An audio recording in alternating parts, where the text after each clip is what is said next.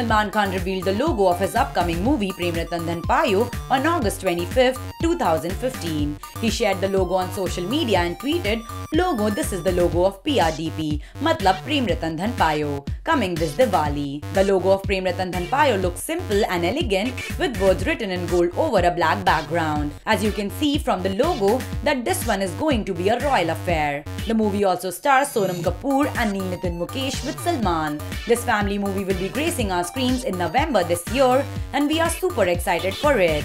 Salman just tweeted the logo of the movie in his own style and we liked it quite a bit.